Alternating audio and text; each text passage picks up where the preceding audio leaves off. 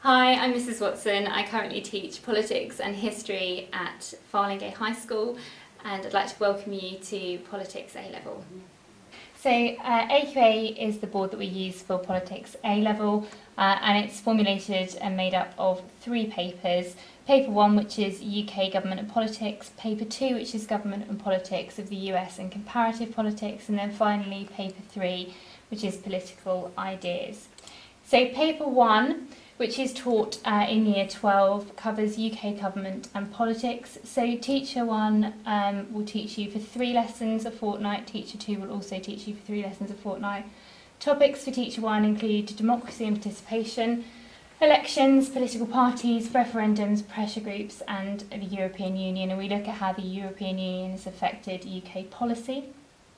Teacher 2 covers constitution, Parliament, Prime Ministers, Cabinet, Judiciary and devolution, so it's looking more at the structural side of government. So the papers are all 2 hours long, they're all examined in the summer of Year 13 and they're all worth a third of your overall A-level. And the exams all follow the same structures with 3 9-mark questions on each paper, a 25-mark extract question and a 25-mark essay question. So students really get used to the styles of questions on each of these papers as they stay the same. So paper 2, which is taught towards the second half of Year 12 and the beginning of Year 13. So this covers government and politics of the US and comparative politics, so looking at how they compare between the US and the UK.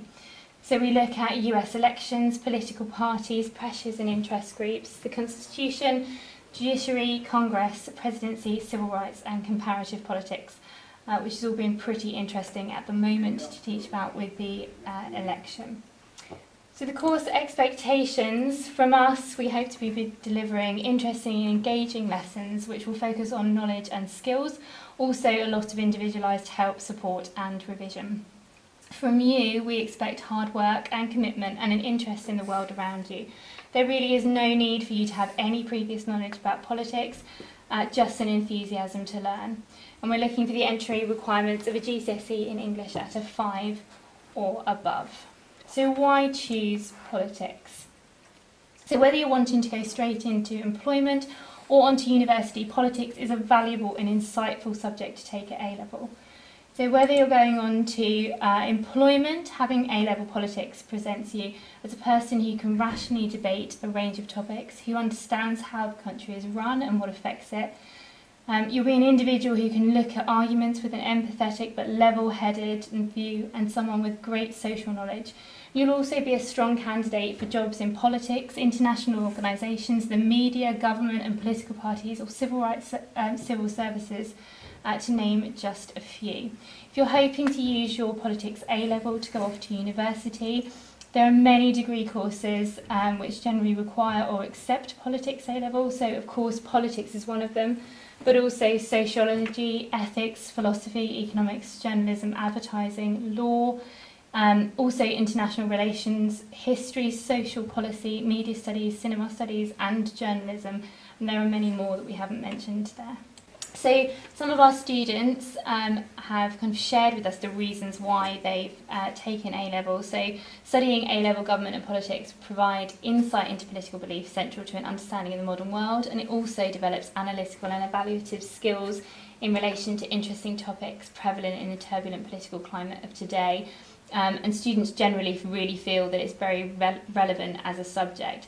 So we're going to hear from Lily now, who's going to share some of her reasons why she took politics at A-level.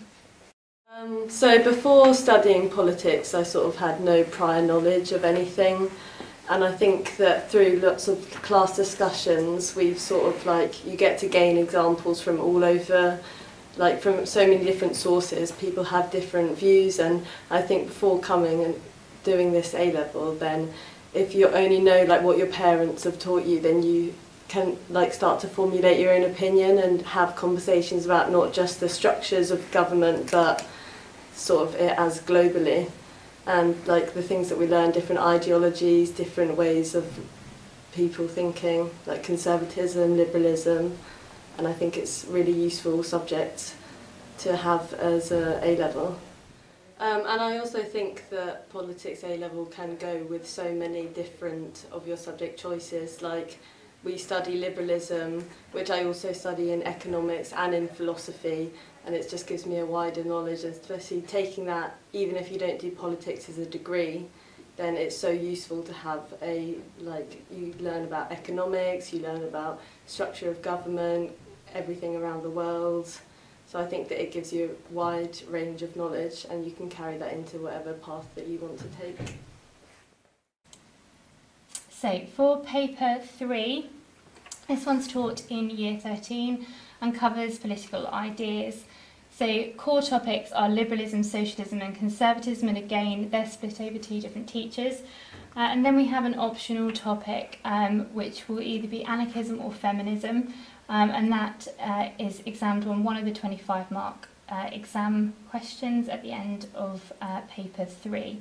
So studying political ideologies enables students to further develop their own understanding of the world around them and how political ideas and ideologies have developed. So there are plenty of opportunities for trips within this A-level as well. So in April 2019 we ran a trip to New York and Washington DC for politics students, which a lot of students found incredibly valuable. But we've also previously visited the House of Parliament and the Supreme Court in London as well. So if you have any further questions about studying politics at A-level, please speak to myself, I'm Mrs. Watson, or Mr. Smith, and we look forward to seeing you in class in September. Thank you very much.